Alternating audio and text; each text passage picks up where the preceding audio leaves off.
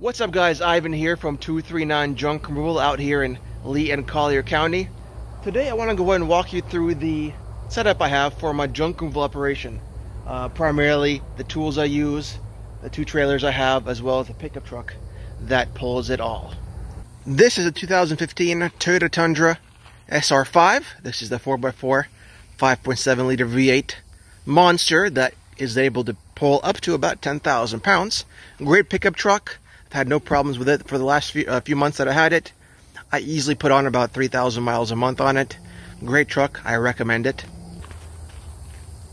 As you can see right here, these aren't the full back doors, and that is because this truck comes with a longer bed. The bed is also lined with heavy-duty liner. This is either Rhino lining or something similar. Very rugged. Essentially, just feel like you're putting your hand across concrete. I put fridges back there, other heavy items, and it never even chipped once. For the main trailer, this is a 2021 year model 6x12 dump trailer. This of course came with the 24-inch 2-foot sides. I built up another set of 24-inch sides to make a total of about 4 feet. I would say probably about 4.5 feet. Great dump trailer. I've had no problems with it whatsoever. With the occasional battery dying, I'd had to, of course, use a battery tender to charge it up now and then. But otherwise, great dump trailer. Let's walk around here and I'll show you what we have. Of course, this is about a half day's of work. Not a very busy day today. Just a few items here. But the trailer handles all the weight very well. Jump into the other trailer. This is a 2020 Triple Crown 6x12 utility trailer. As you can see, it's not a very active trailer. However, I do use it from time to time. This is the trailer that I started with and now use primarily for recycling metals. It has the very nice easy access tailgate.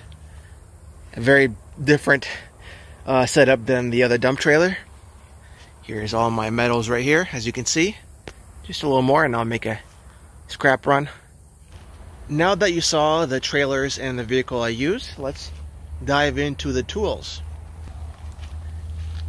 Starting with, of course, the power tools. Let's get a wider look. We got, first of all, the Ryobi power drill. We got another one right here. This is a Craftsman. I bought this one at Ace Hardware. Got this one for free. Great power drills that work just fine. I have drill bits and other bits inside the truck. Battery lasts quite a while. I use this one more often than not because I have multiple batteries for the Ryobi. I have 3 of these.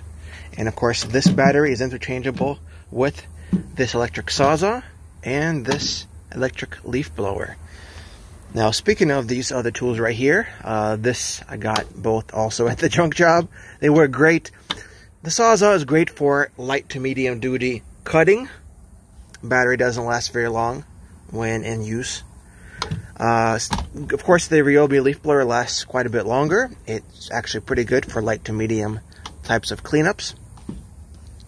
Again, that's why I have multiple batteries, so I can alternate frequently, so I always have a battery on tap. Going over here, which looks like another Ryobi tool, but it's not. This is the Snow Joe 24-volt portable tire compressor. Essentially, you can pump up your tires. You can take off the battery, charge it. It's fully charged, as you can see.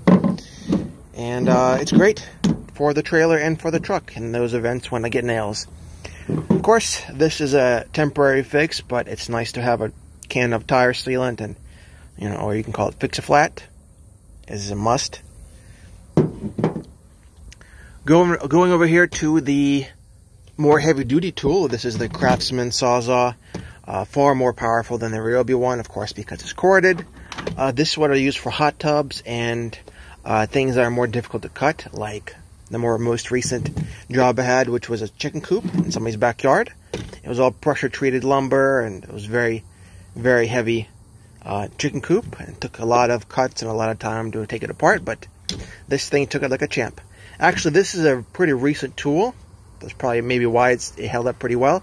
Before this, I had a Ryobi corded sawzall, which worked pretty well as well, but the weak point for that drill was right here, and this actually snapped off. From what I can see here, this doesn't seem to be as weak or as fragile as the other one. So yeah, that's pretty much it for the electric tools. Let's jump over to the hand tools. You know, we got our hammer, 28 ounce, great for taking nails out, taking small things down. You know, like say for example, shelves and other kind of furniture. And this right here is, oh boy, it takes a bit of a angle or momentum to pick this up. This is 3 times more heavy, 4 times more heavy than this hammer right here, but it's meant to take things down without much of a problem. As you can see, this part is what I use primarily to tear down big shelves, big armoires, anything that is made out of wood. Usually I just give it a nice wide swing, and it'll either break right through it or actually crack some part of the item, and I can take it down a lot easier. So yeah, this is also really good. And of course, let's not forget, I use this part too to cut things down where necessary. This right here is a backup saw for, you know, just like PVC pipes, other items, you know, more like metal. As you can see, that has a fine teeth on it. It's a backup saw. Works. I've only used it a couple times, but it definitely helps. Jumping down here to the extension cord. I believe this is at least 100 feet long. I never really counted it because I never had to pull it out all the way, but I use this for the sawzall and any other electric tool I use, as well as shop vac, which actually is in the garage over there. I don't usually carry the shop vac with me, but because usually I can just sweep things up with these brooms right here and put everything either in a trash bin or in the trailer or somewhere else. Speaking of sweeping things up, we got regular light duty broom, and we got a more heavy duty broom right here. We got a rake, which works really well for leaves, gravel, and other things to collect. And of course, we got an aluminum shovel. As you can see, it's a pretty big shovel. Helps to pick things up like dirt, gravel, sand, anything else, nasty things around the dumpster, and, you know, put those things either inside the trailer or inside the trash bin. And of course, this is the main trash bin that I use. It has wheels, so it definitely helps. And by the way, those wheels are really nice. They roll, the trash bin rolls really easy. They are rubber, so they definitely have some grip. And so far, as you can see, it's put up with a lot of abuse, but it's holding up really well. At the bottom, there's a little hole that lets water drain out. I didn't put that there. I think somebody else did. I got this for free at a junk job, so I'll take it, even with the hole. These straps right here are what I use for the strapping down of this tarp. You know, this 6x14 mesh tarp, nylon mesh tarp. Great for loads that go above the sides here. That happens on a pretty regular basis. That helps me get on the highway and get to my next job or home quicker. Of course, these straps vary from rubber to nylon, and overall they work really well, and I can never get enough of them. Usually the more I get, the more I lose. So I tend to stay at around 7 to 8, what do you call it, 7 to 8 straps at all time. So if I can find a way to hang on to these a bit more, I'll probably have, you know, upwards of 12 to 13 straps on a regular basis. So again, I can never get enough of those. So those are crucial. And of course, you can't do junk removal without having a hand truck, and this is definitely my original hand truck. Got this on Amazon for about $100. Great hand truck. Holds up pretty well, although it is mostly plastic and is definitely showing its weaknesses in many parts. Overall, this is good to put things on top of and use all the four wheels to roll it around. The other hand truck I have is a lot more heavy duty. This is the heavy duty hand truck that I use for fridges and other really heavy items. I've had this for about 7 months now. As you can see, it's definitely been put up through some hell. The things that are really hard to bend have been bent in most parts of this hand truck.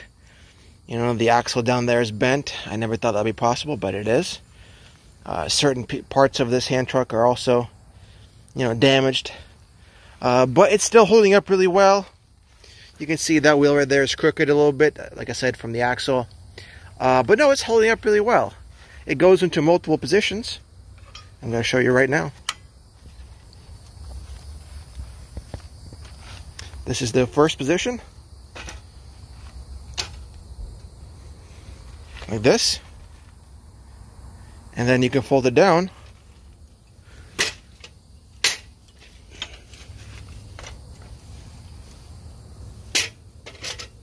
And it goes flat, just like that one over there.